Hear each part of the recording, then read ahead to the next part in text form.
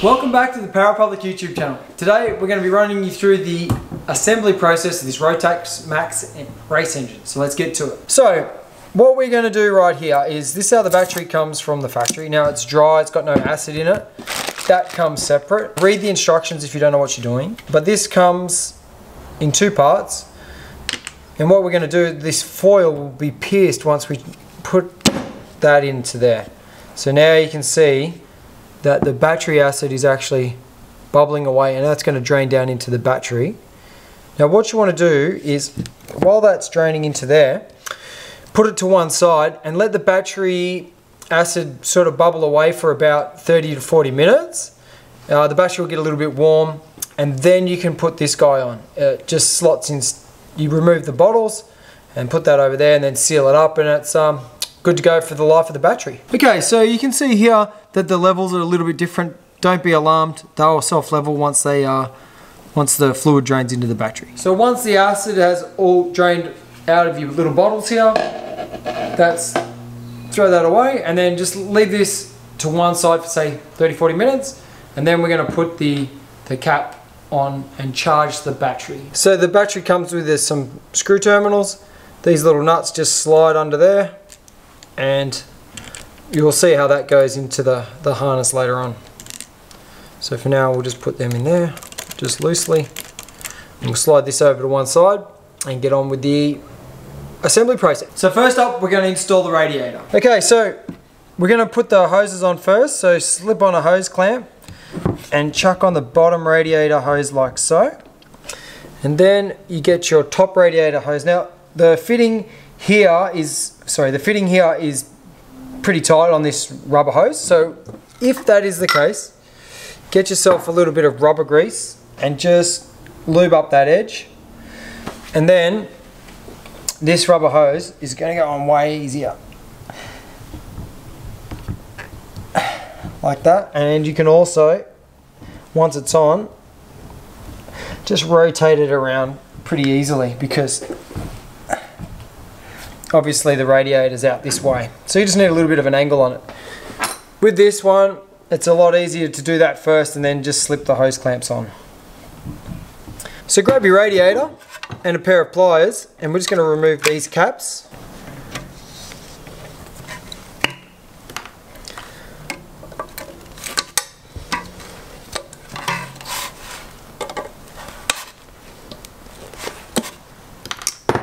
So before I put the radiator onto the hoses, I like to install this radiator mount, and all I do there is slide it through. There is a M6 cap screw, little button head, and a washer. It's the very thin washer. So grab your M6 button head screw with a little thin washer and your bottle of Loctite, and just put a dab of that on there. Okay, we don't want this guy coming loose. And then screw that into there like so, 4mm T-bar.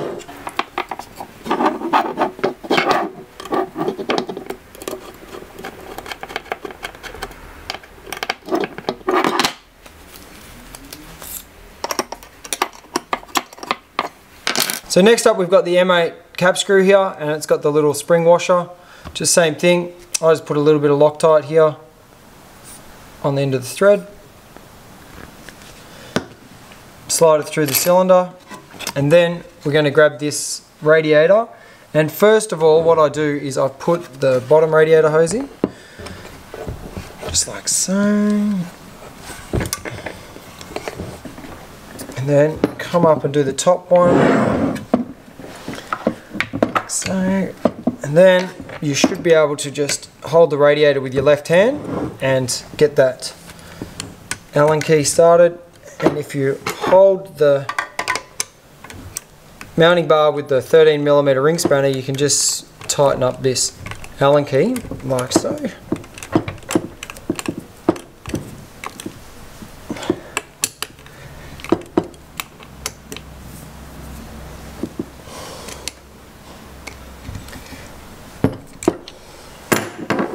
Now we're ready to do up the hose clamps.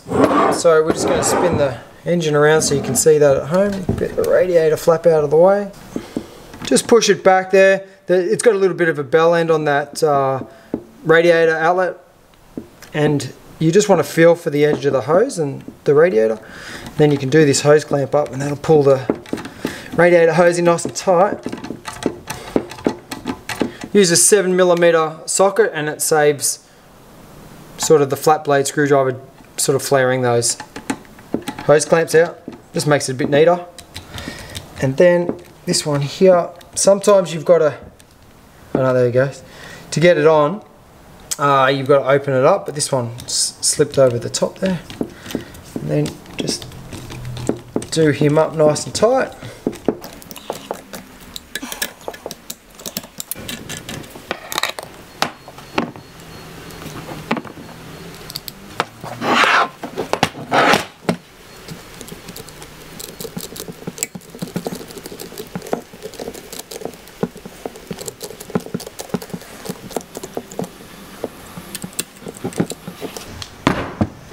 So another thing I like to do is take the radiator cap off and put that on the bench until you put some water in there. It's easy enough to sort of get lost up in the assembly and then start the engine up and run it without water because you're just dying to get out on the track. But if you take this one off, it's pretty easy to distinguish if you've got water or not, and then you can just add the water, put the cap back on, and you're good to go. So next up, we've got the fuel pump and fuel pump bracket and the airbox support.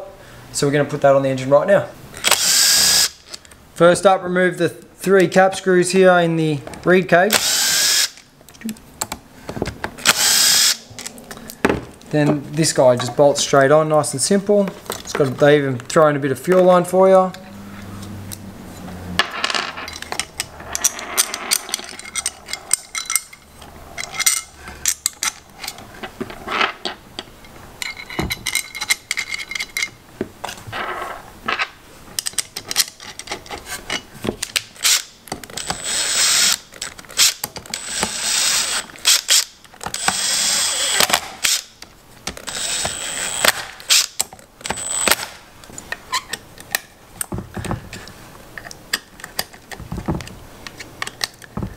Finally, just double check that all these are tight with a Allen key.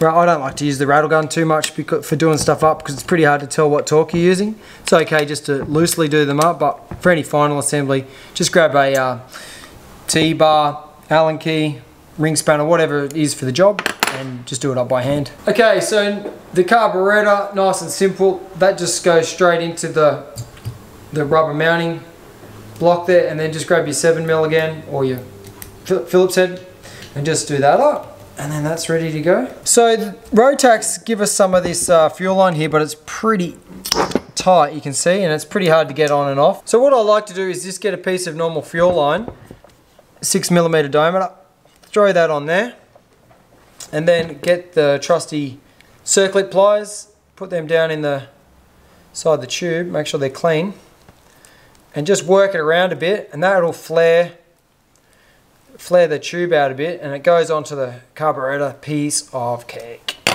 So just do that, and then slide him on there. No stress. Time for the airbox. And the clip just fits over here on this plastic, and just get a little hammer and hold that there. Just tap them on like that, and you can see here that it's got a little bit of a spring tension there with a captive nut, so you can screw the 2 halves together. It's the same for all 4.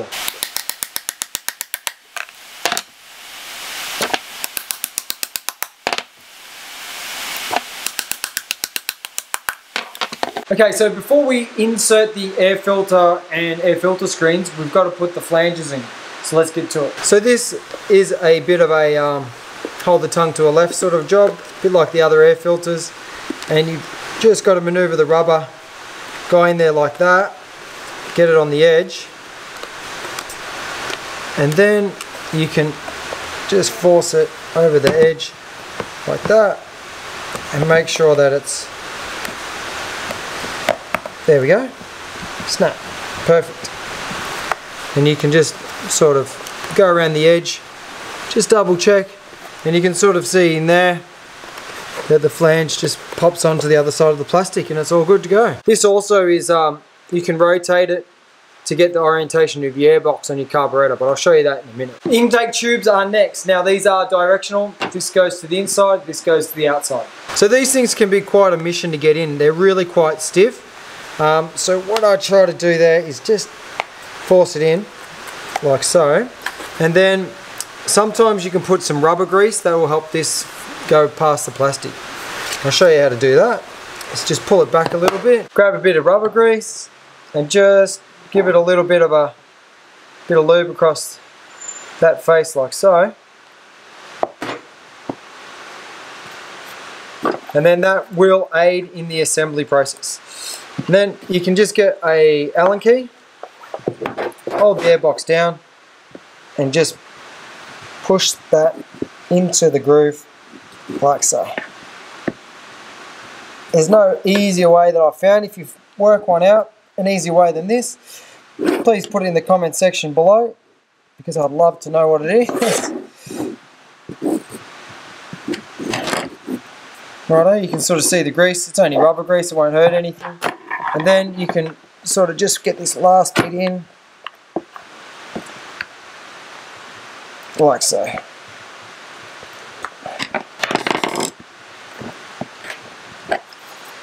And then if you go on the inside, you can see here it just hasn't quite come over the edge. If you just wiggle it a little bit, like that, the rubber lip will just flip on over and you're good to go.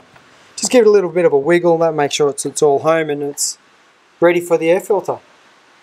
Okay, so we've got the air filter screens. These go either side of the air filter and they are directional. They've got a slight taper to the top and they go into the airbox just like this. Grab the screen like so and put that into the top of the airbox. Take the air filter out of its plastic wrapping and slot it into the airbox just like this. And once you've got that in there, it'll want to flop up, but don't worry, it's only because it's new. If you get the top screen and put that in there just like so, bottom of the airbox goes on next, and I just hold that there with my thumb, because if you let go of that, the air filter can push the screen out, and just sort of move your thumb, slap the two together, and that's it. Now we've just got to install the two screws here, and then it's ready to install onto the engine.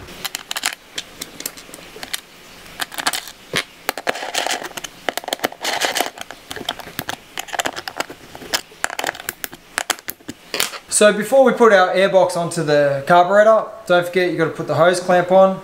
So just put that on the rubber guy and pull it back so you can wiggle it on. And then move the fuel line and wiggle the airbox onto the carburetor. You can put the hose clamp into position and grab your 7mm and just do that little hose clamp up, just like so. And lastly, you can install your two M6 screws to hold the back of the airbox in.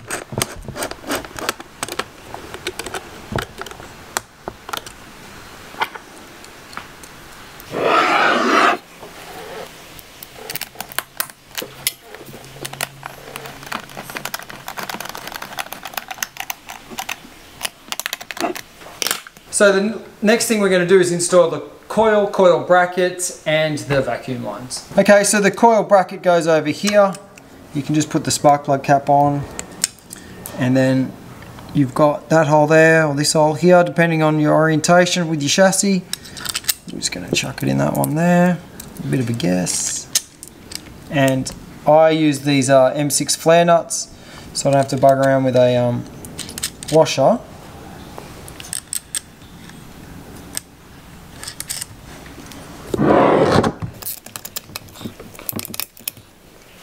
The vacuum lines come pre-assembled from Rotax.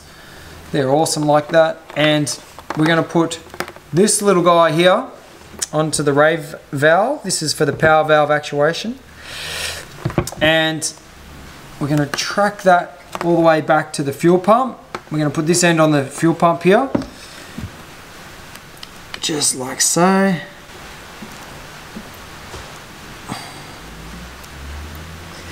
And then lastly but not least, we're going to put this onto the crankcase. This is what gives the the pulse signal to the fuel pump, which makes it move, which pumps the fuel from the tank to the carburetor. So to get these little transport caps off the motor, just get a pair of snips. Now don't forget to give this one a bit of treatment so it goes over there, and then we're going to fasten them all down with the zip tie. Get your circlip pliers and give those guys a little bit of a workout there, and you should be able to slide that on, piece of cake. It is incredibly tight tube, and it requires a bit of work to get it all the way on.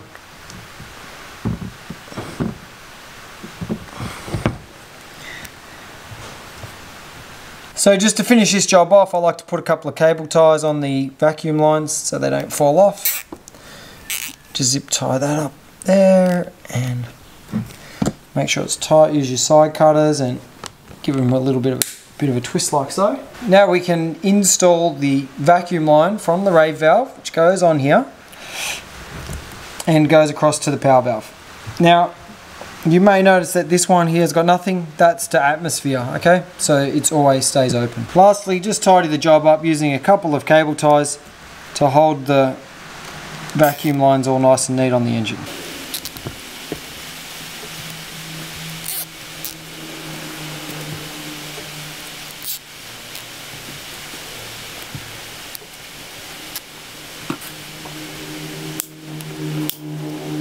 Now for the final assembly of some of the auxiliaries, we've got the harness and battery bracket. We're going to put the battery in that, fill this sucker with water, and we should be ready to go. So next up, mix up 700 mils of water with race coolant and tip that into the radiator.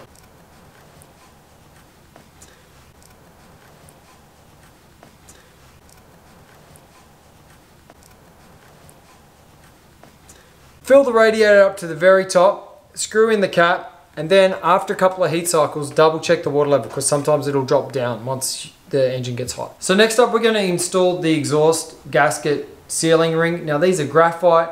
They are new with the Evo engines, and what happens is sometimes if you try to force them on, they crack. So what I do is I deburr this edge with a bit of emery paper and put some oil onto the exhaust socket, and then they just slide on and they don't crack. So get a little piece of emery paper and you just want to take the sharp edge off this exhaust gasket ring. You could use a file, but it'd probably be a bit too coarse, so just a bit of emery paper I find works a treat for me.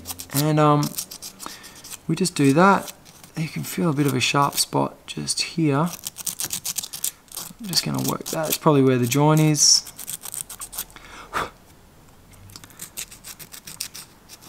And that it rubs down easy. It's pretty soft material. And gets it all over your hands. So you just have to get a rag there and dry it all off so it's all nice and clean. And then get your oil can. This is just 2-stroke oil, and just put a dab of that on there and run that around the edge as much as you can, and a little bit on this guy. So now that you've deburred that and we've got a little bit of oil on there, we should just carefully stretch the ring over the exhaust socket, and it's with a little bit of a wiggle. Don't force it on. There we go. And that's it. It didn't crack. Perfect. So we have the battery bracket here, and we're just going to prep that ready to go on the cart. So grab yourself a 4mm Allen key. And this guy here just peels off. This is how it all came from Rotax. Just undo all that, like so. Here's the charging port, so you can charge the battery. We're going to install that bracket there, and then we're going to get the chassis clamp that goes on top of the chassis rail, and then there is a bottom clamp that's going to go like this, and 2 M6 cap screws. One goes there like so. Now I'm not going to do them up super duper tight because I've only got to pull it apart to put it back on the go-kart anyway, but I just want to do that so when I put the battery in here, which I'm about to do in a minute, and screw that down, these things have to go in before, otherwise you've got to pull it all out again to get those onto the chassis.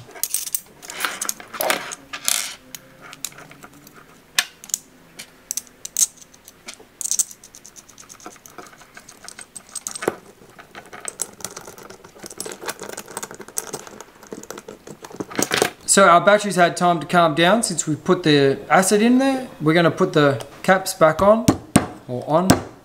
So just roughly get them lined up and then slowly but surely tap them down with your hammer. Obviously don't whack the hell out of it, you just want to give it a light tap just to get those all the way home. That's it, you're done. There's some insulation material here that you've got to put in, and it just goes in there like that. Everything fits perfectly, obviously, because it's Rotax and they think of great things. Now the battery has to have the terminals over to the coil side so that the harness can screw on here and here. I'm just putting that in there like that. Now I'm not going to screw these terminals on because I don't want the battery to go live and go flat while I'm waiting. So I'm just going to leave them out. This little guy here, this is for the ECU, so you can run that harness down through there and bend it around and push the clip in there like so. Done. Now the last thing for the last job is to slide that through those little holes there and then just stretch it up over to the front. Get the Allen key and screw it down.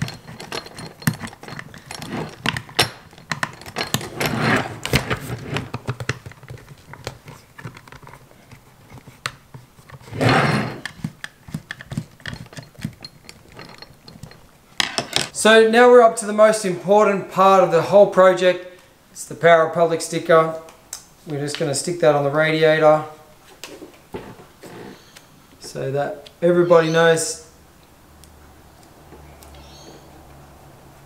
It's awesome. Now we do have a couple of auxiliary parts here. That's for the exhaust mount and the fuel line and fuel filter and a throttle cable. So we're going to show you how to do that when we do the installation of the engine on the chassis. So there you have it. That's how you assemble all the auxiliary components on your Rotax Max engine. If you like this video, don't forget to hit the subscribe button and follow along at home. Also too, we have an Instagram and Facebook at Power Republic. Or go to our website www.powerrepublic.com.au. Grab yourself a t-shirt or a Rotax engine. Thanks for watching. See you in the next video.